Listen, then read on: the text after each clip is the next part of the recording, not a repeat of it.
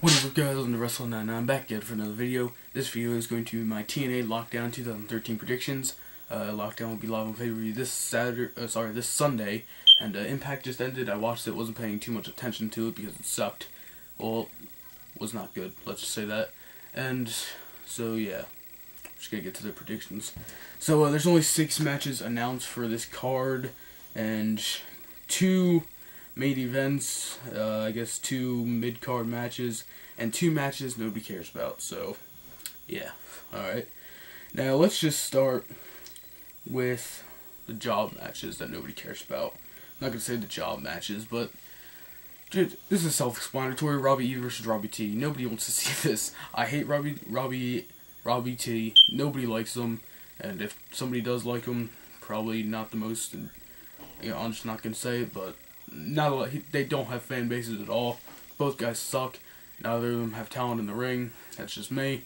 But I don't really care who wins. But I guess Robbie T's, this is his face turn begins. This is his first pay-per-view as a face, so I guess I'll just pick him to win. So screw this match. Next match, another match nobody cares about, but I would honestly rather see than Robbie E versus Robbie T, which is sad to say, but whatever. It's a Knockout Championship, Gail Kim versus Velvet Sky, the champion. Velvet Sky, I think she just won it like a couple weeks ago, something like that, on overseas. They're on Impact. So Gail Kim won the pinfall in the 6-person tag team match on Impact tonight. So she gained the momentum, which I think will lead to Velvet Sky winning. So Velvet Sky over Gail Kim. And now moving on to the mid-card matches that bring somewhat of a attention span in. We'll start with the Triple Threat Tag Team Championship match. You got Daniels and Kazarian, Hernandez and Chavo Guerrero, and the champions Bobby Roode and Austin Aries. Now, it's a shame that Bobby Roode and Austin Aries, not saying they're not good as a tag team, but why are they teaming? Like, come on, like, they should be, they were having a great feud, honestly. I loved it in the summer. They had 2 great matches. Wait, yeah, it was 2. And like, they should be in main events, not teaming with each other for the tag team titles when they were just in the world title picture a couple months ago. Well, not a couple months ago, but you get the point. So, considering they just won the tag team titles, and, you know, I like Kaz and Daniels, they're one of my favorite teams in wrestling right now, but, they had the titles for a while. Well, wait, when did they, hold on, I think they won it in, I'm gonna say May of last year. And then dropped it to Angle and Styles, and I think they won it back 2 weeks later, and then I think they lost it at Bound for Glory. I think that's how it went. So, I don't know. Aries and Bobby Roode to win. No, I don't want to see Chavo and Hernandez. Chavo and Hernandez actually just lost the belts, so they're not going to win. Kaz and Daniels, I think, I like them as a team, but Daniels deserves to be in the main event, and so does Kaz, so maybe they can work their way into the main event scene. I would hope so. So I'm just going to pick Bobby Roode and Austin Aries to retain the tag team championships here.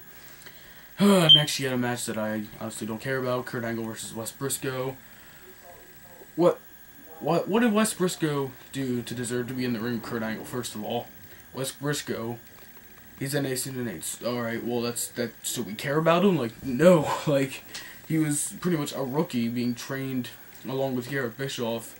Well, not trained, but, you know, you get what I mean, by Kurt Angle Joe, Samoa Joe, and now he's just, let's put him in the ring with Kurt Angle. I'm thinking, like, Impact now. Alright, that makes no sense. First of all, he did nothing to deserve to be in the ring with a legend like Kurt Angle.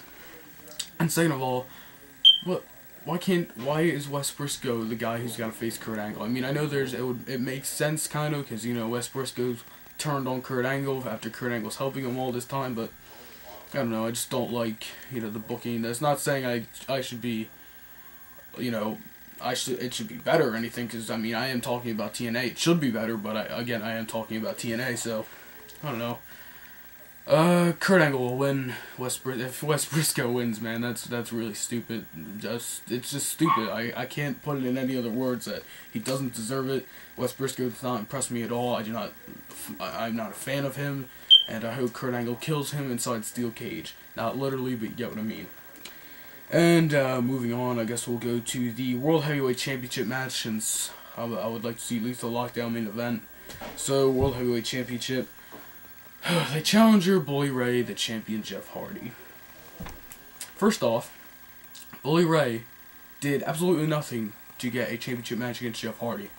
Second off, what kind of crap build have they been giving us? I mean, I just got done watching Impact. They just cut a promo pretty much, you know, giving each other their props, you know, saying, I respect you, and, like, stuff like that. Like, no, like, Bully Ray, you're getting a freaking world championship match. You should be telling Jeff Hardy, like, look, you know, considering they're both faces, this is how I would do it. So, if you don't want to make Bully Ray look like a heel or anything, just, you know, look, you know, Jeff, I respect you, but I'm going to destroy you, and I will beat the world champion, and there's nothing you can do to stop me. And, you know, I know he kind of said that a little bit, but, you know, they were just going back and forth of how they respect each other and blah, blah, blah. And it was just so dumb, and the whole booking for this. I'm not trying to sound like it was something smart like the booking, but, it was just really stupid. Like, come on. But, I don't know, maybe Bully Ray will eventually turn heel off of this, but,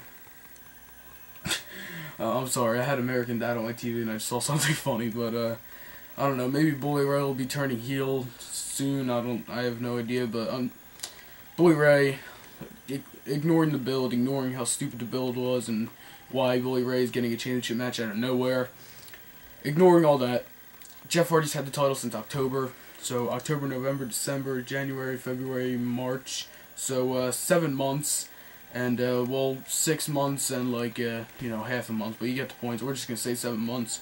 And Bully Ray, I think he deserves a world championship. He's been doing good stuff in TNA. He's been putting on good matches. I think he's really improved ever since, you know, going off his own. He's lost a lot of weight, got in good shape, and he's been doing a real good job. So, you know what? Bully Ray, come Sunday, will be your new World Heavyweight Champion. I am a fan of Bully Ray, and I want to see him be the World Heavyweight Champion.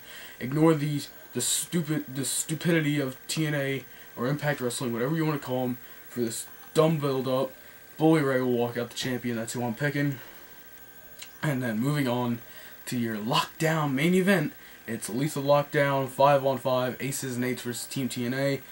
Hold on 1 second. I'm going to go on the Impact Wrestling site here because the TNA Lockdown page, you can barely see the pictures for the guys, so I don't even know who's on these teams. Well, I know who's on Team TNA, I just don't know who's on Aces and Eights. But Team TNA is captained by Sting, followed by Eric Young, James Storm, Magnus, and Samoa Joe. Of course, my computer's going to take forever to load this, so, yeah.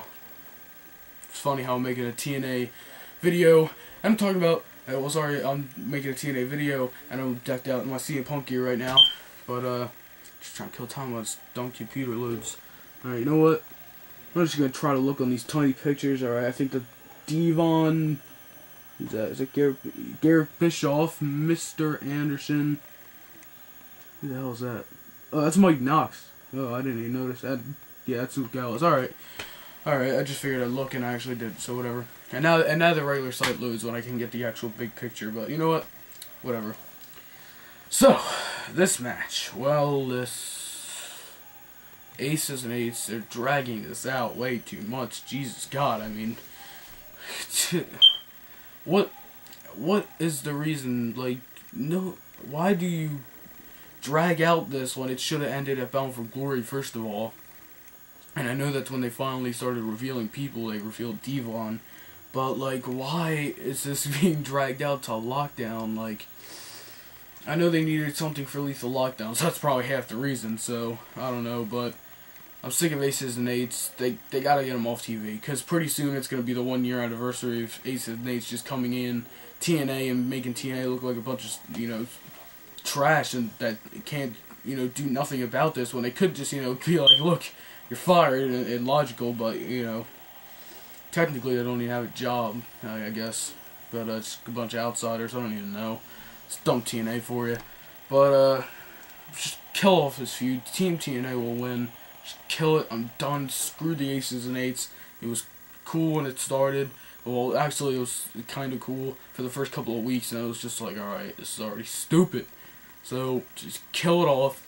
No more Aces and Eights. I do not want to see them on my television anymore after Sunday. And, I'm not even ordering this pay-per-view. I'm streaming that crap, but I don't know, Impact officially goes on the road next week in Chicago, and then I think they're in, I forget what they where they are the week after that, but whatever. Overall, Lockdown should be decent. I mean, you got Bully Ray and Jeff Hardy. It should be pretty good.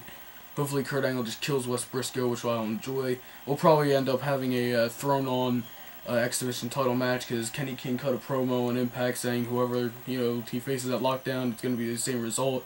He did what he had to do to get the title, and he'll do what he has to do to retain it. But so Kenny King will probably end up having a match, I'd assume, against RVD one more time. An RVD's rematch, because RVD, I would rather see him in the main event scene, but whatever. He's in the X Division, but he's a good stable for the X Division, I think, a good leader of all of it, so I don't mind. So we'll probably have Kenny King and RVD in a match Sunday, which will be good. But yeah, so Lethal Lockdown should be hopefully good. I mean, the whole night throughout cage matches, like every year at Lockdown, you're just like, alright, I'm sick of this cage, just end the show. Storm and Bobby Roode, they had a pretty good match, not a pretty good match, a great main event last year, so hopefully whatever the main event is can really, get the crowd pumped, and you get what I mean. But Jeff Hardy and Bully Ray should be pretty good. Hopefully Lethal Lockdown's good. I hope Kurt Angle destroys Wes Briscoe, because Wes Briscoe sucks. What else is on this? The three-way tag should be good. You got a lot of talent in there. And as for the Knockouts match and Robbie E versus Robbie T, no comment.